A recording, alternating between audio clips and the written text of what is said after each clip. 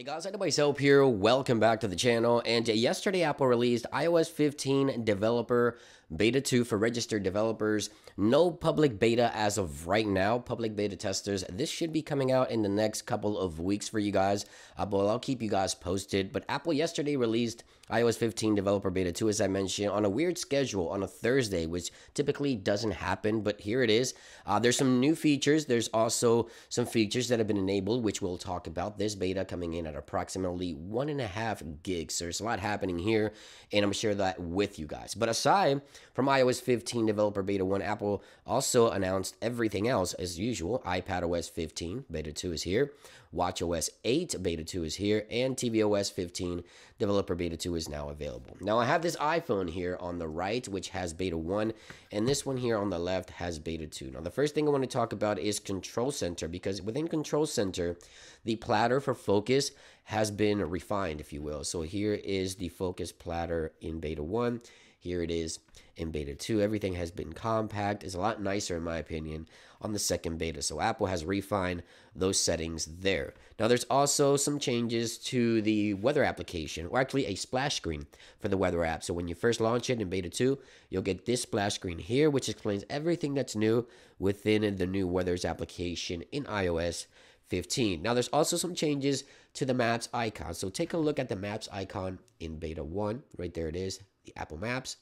And here it is in Beta 2. So slight changes there for the icon for the Maps application as well. So that's also welcome and nice to see. Now, there's also some Memoji options, new Memoji stickers available. So when you head on over to the Memojis right here in the Messages application, you see that you have a few new ones available right here.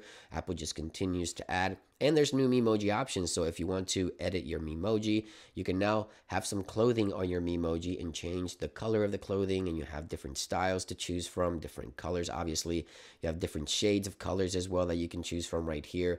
And you can see right here, the avatar also has some new options to choose from. There it is.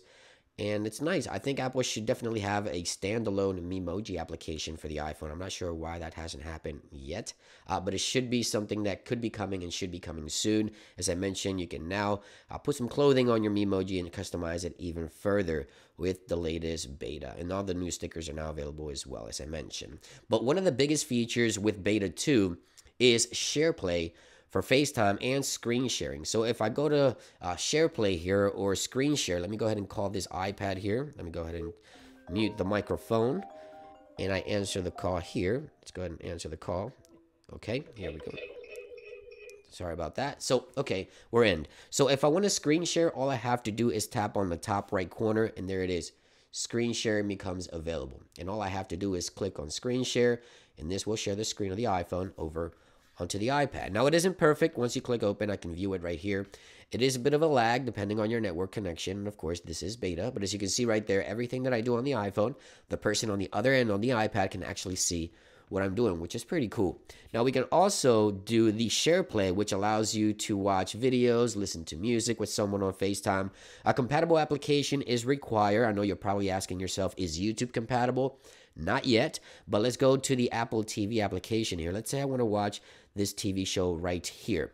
Now, when I go to the menu, it will actually give me the option to SharePlay. Right there it is. So now I can actually SharePlay this to the iPad, and you can see right there in real time is happening. So there it is on the iPad. I can make it larger, and we can both watch this at the same time. So that's pretty cool as well, and I think you guys are going to like that option a lot. But that's what's new in FaceTime, or not new, something that was already announced, but it's been enabled in Beta 2. It's pretty awesome. You can also do it with music and other things like that. There's been refinements within the software, obviously. I'm going to continue digging around the software to share with you guys what's new. But as of right now, SharePlay is one of the biggest features that's been enabled, and you can turn that on or off directly within the FaceTime settings.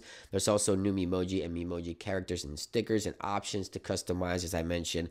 Minor refinements through the UI, but I'll continue digging. Just keep in mind that the software has a lot of little things that are new. I'm still digging around the software and learning new things as I use it day in and day out. But this was a quick first view at Beta 2 on iOS 15. Of course, public beta testers, stay tuned. Make sure you follow me on Twitter, because I'll let you guys know as soon as it becomes available for you. Thank you for watching this video, guys. Stay tuned for my follow-up, and I'll see you on the next one. Peace.